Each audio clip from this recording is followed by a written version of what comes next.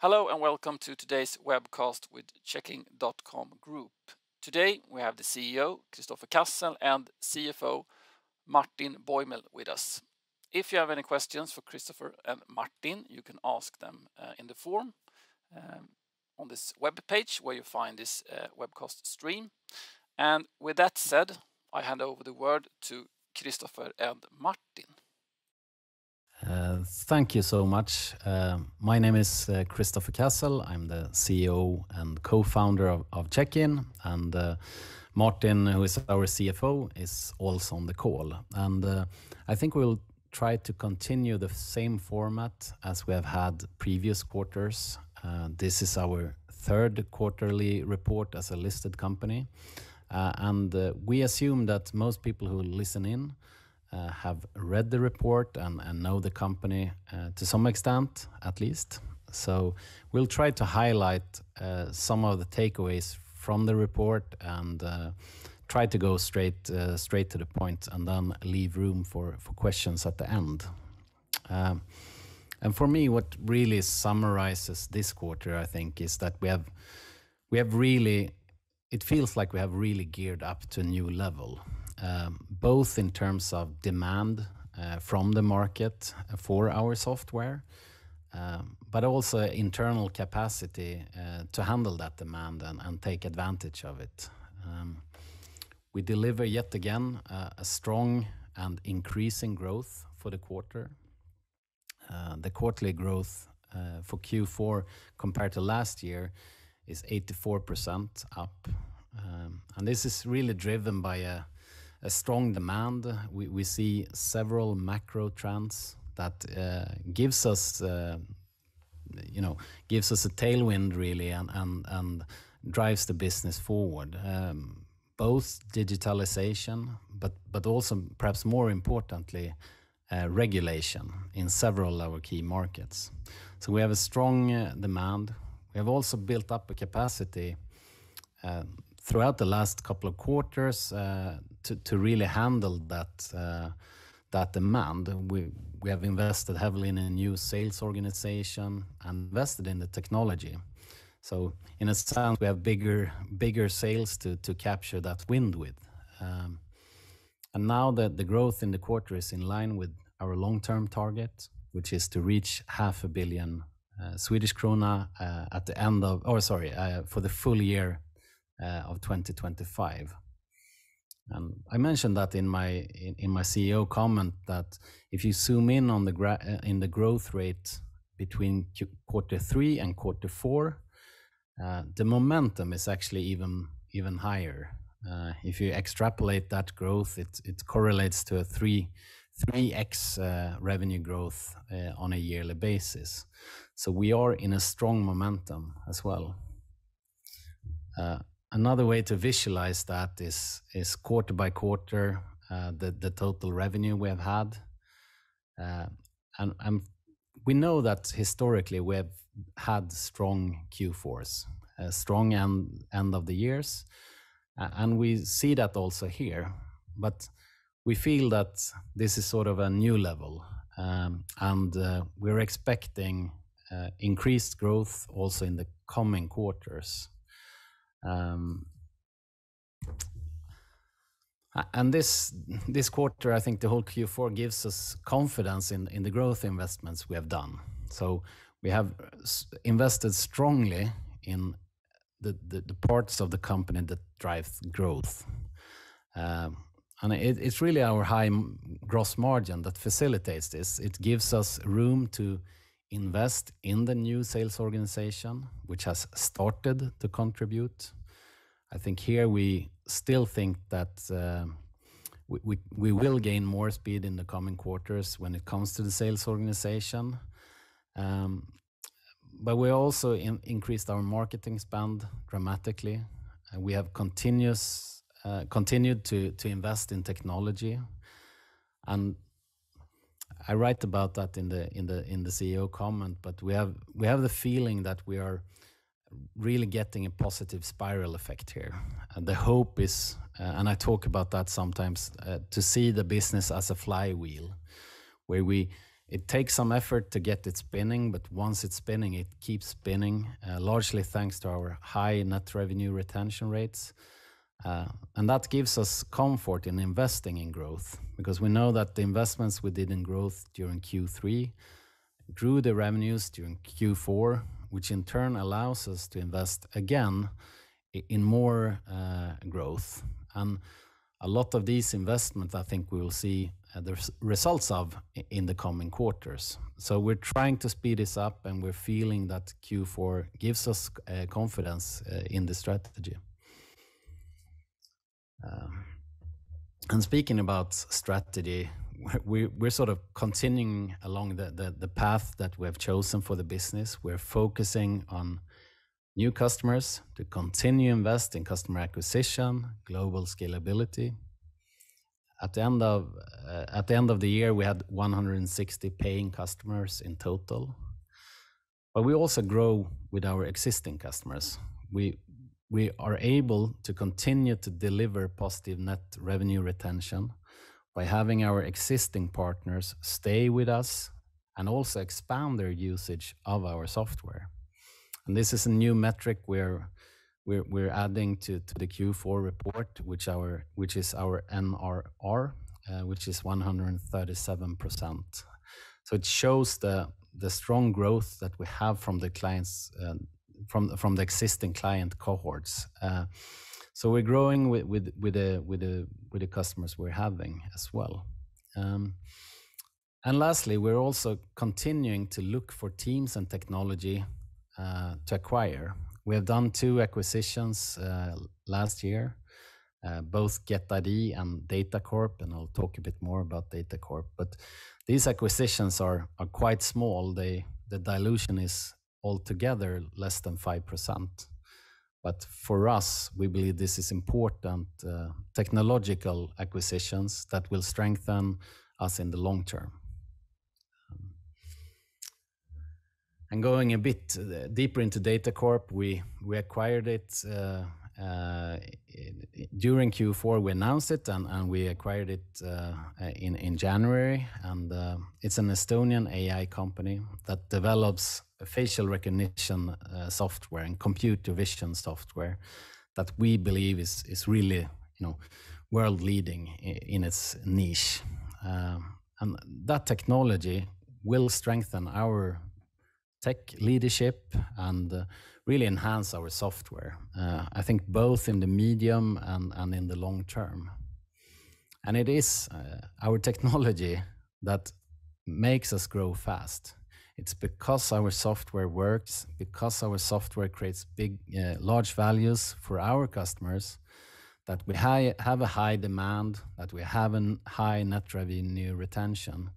And that really puts us in a strong position also for the years to come.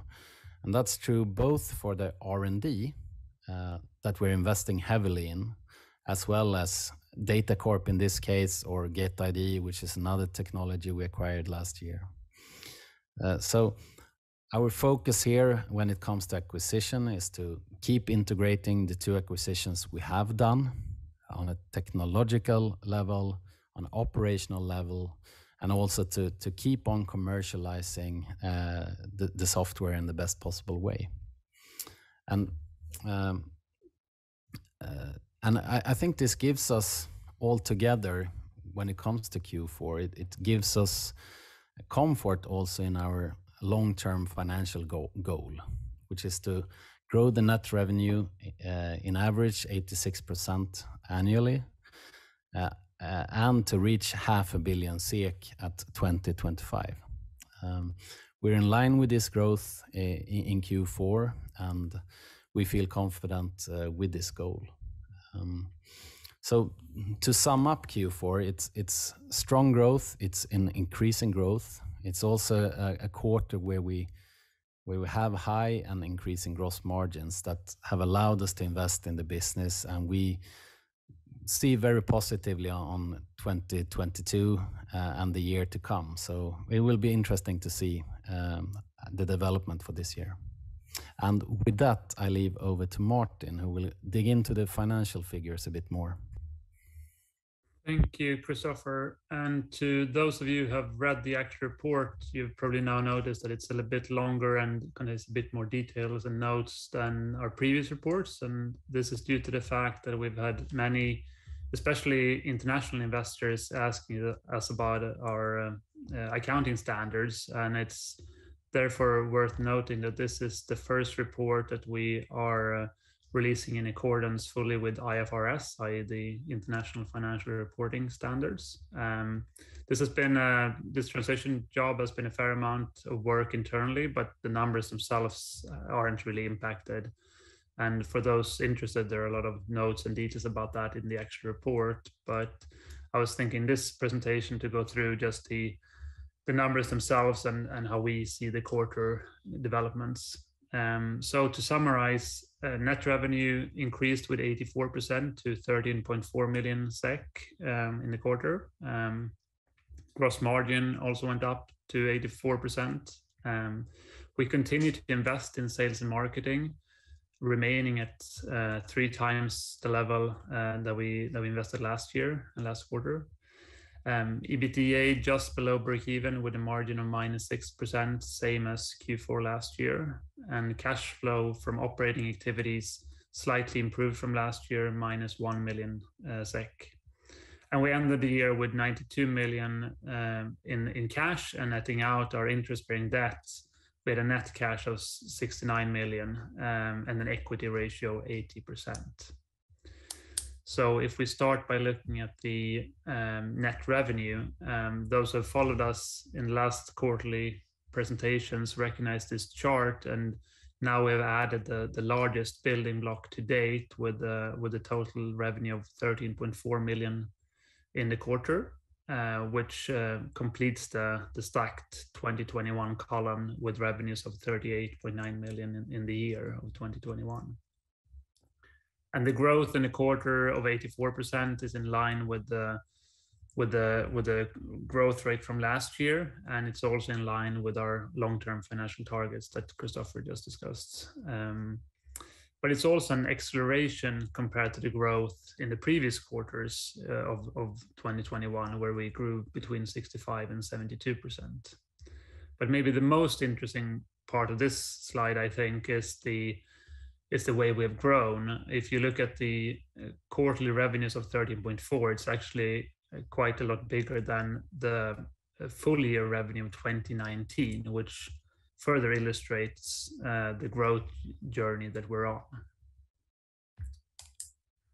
Then moving to gross profit, it amounted to 11.3 million kronor in the quarter, corresponding to a margin of 84%, which is the same we also had for the full year of 2021, and which is also slightly higher than the 81% we had in 2019 and 2020. And as Christopher touched upon earlier, it's our strong margins and therefore our high gross profit, the 32.5 million kronor in the full year of 2021, that enable us to reinvest further into growth generating activities, foremost product development and sales and marketing. And looking at sales and marketing specifically, you can see here that we continue the investments that we kind of touched upon in the last quarterly report, where we stepped up the investments to about 40%, and in this quarter the exact number landed on 39%. So continuous investment in sales and marketing. And in absolute numbers, we have more than tripled our investments in sales and marketing during the year of 2021. And in absolute numbers, it's 9 million SEK more than during 2020, as can be seen on the left-hand side of the charts here. And even though we've had those strong investments, where we still see a lot of the upside hopefully lies ahead of us in terms of the investment we're doing in sales and marketing, we still managed to keep EBITDA close to break even and in line with the margin of 6% we had in this quarter last year.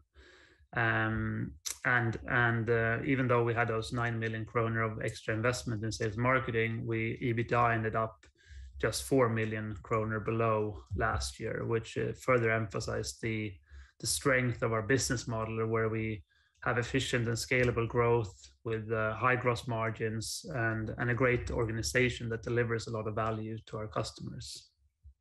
And then going to the last page, if we look at our financial position, I think the charts pretty much speaks for themselves. We ended the year with a cash position of about 92 million kroner. And if we net out the interest-bearing debt, we had net cash of 69 million, which I think is the highest number we have ever had on a kind of quarterly reporting basis. And this is obviously also reflected in our equity ratio, which also went up to 80% at the end of the year. And with that, I turn back to Christopher for a summary and some concluding remarks. Thank you, Martin. So to summarize the financial position at the end of Q4, we have strong and increasing growth. We have high margins that is also increasing. That has allowed us to invest significantly in long-term growth. And we have a cash position that enables further acquisitions as well. So all in all, we have a really good position going into this year. And as I said before, we're looking forward for 2022 and the quarters ahead. And with that, I will leave back the word to Christopher for some questions.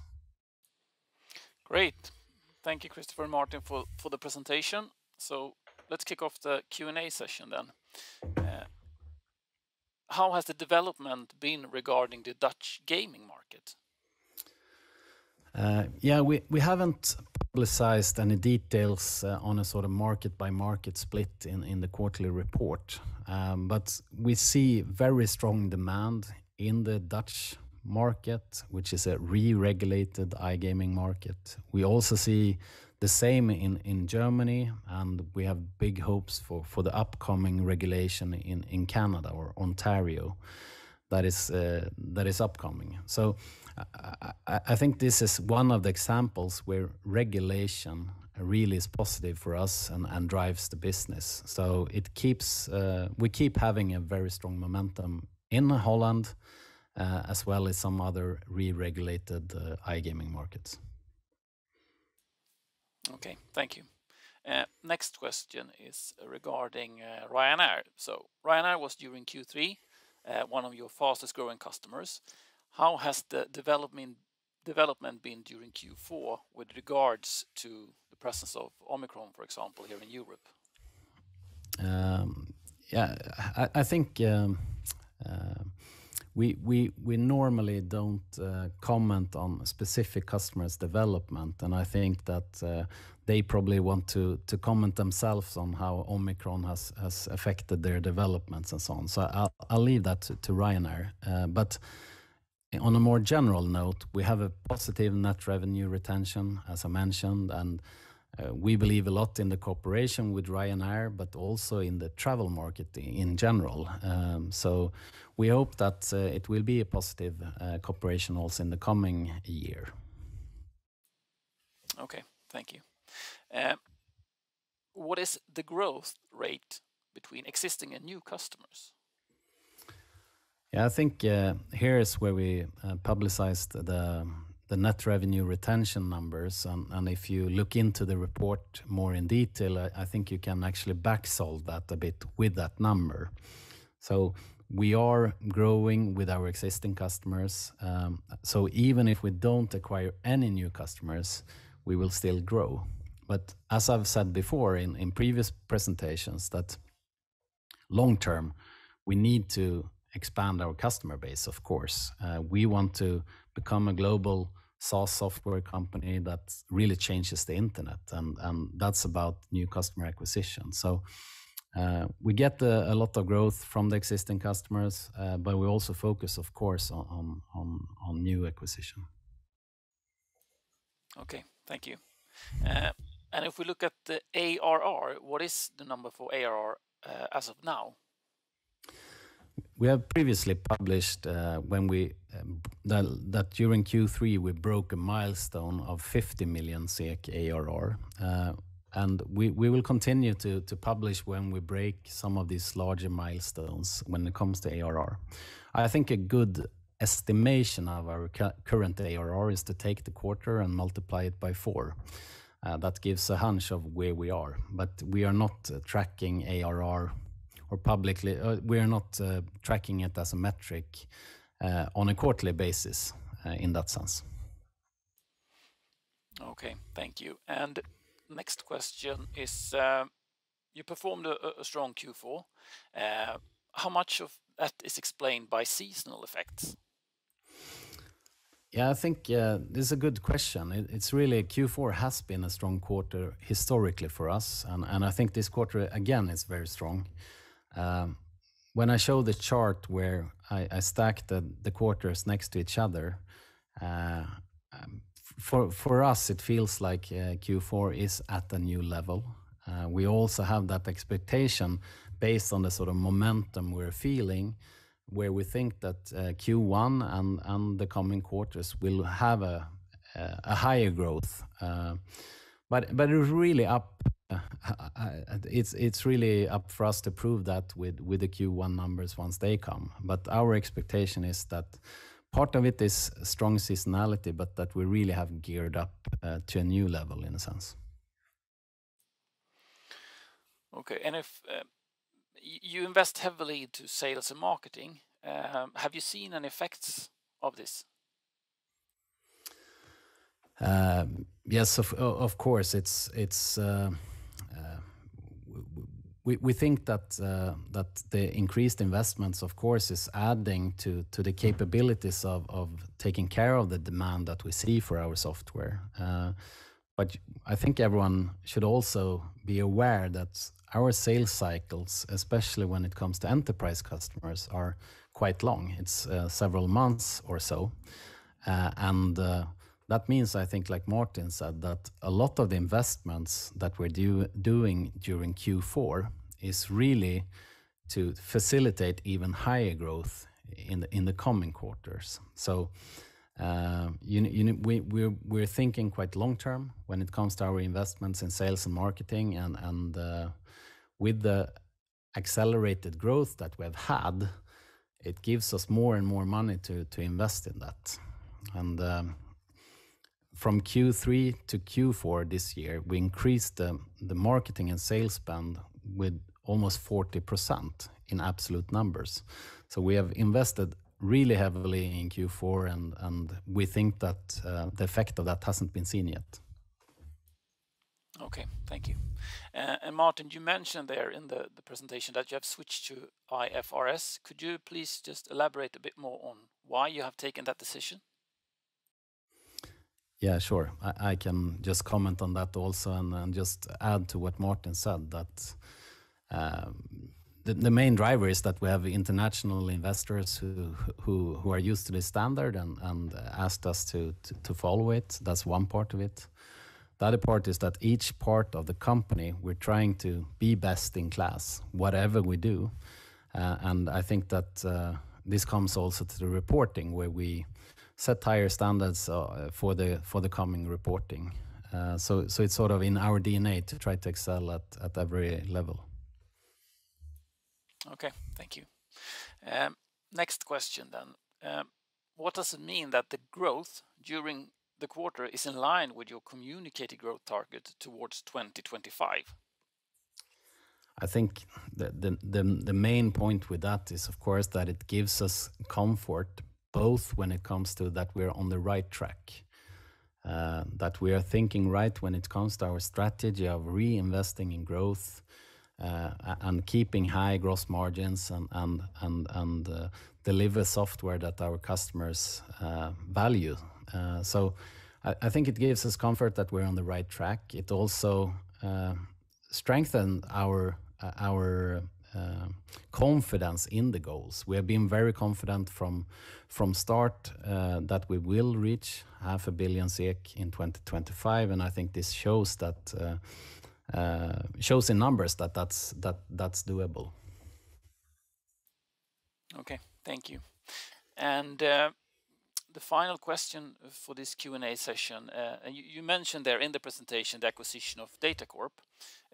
An interesting acquisition, I would say. Could you please elaborate a bit on your view on how Detta Corp will fit into Checkin.com's offer as it is right now? Absolutely.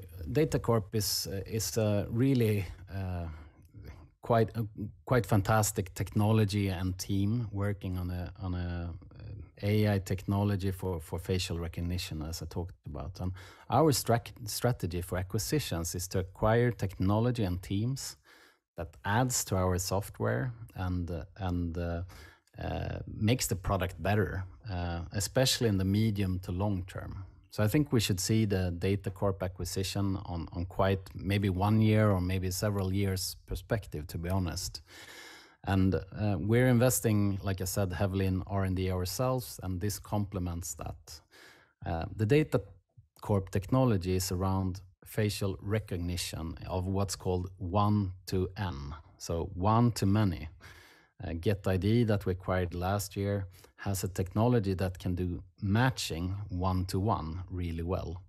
So you can show your passport, you can take a selfie, and Get ID can say, yeah, this is the same person.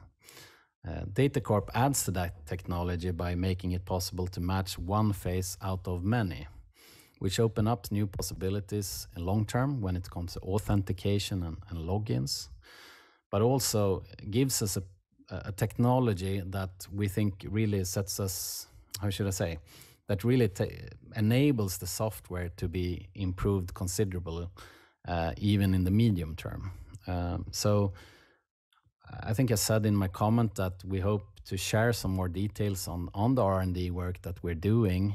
For natural reasons, we're not always, we're not sharing everything that we're working on, but I think we will communicate a bit more on that and including the Detta Corp technologies that are included. Okay, thank you. So that was the final question for this Q&A session. A big thank you to Christopher and Martin for presenting the last quarter, and a big thank you to all the viewers who have sent in questions to us. And with that said, I wish you all a good day and hope to see you again in the coming quarterly presentations. Take care. Bye-bye. Thank you.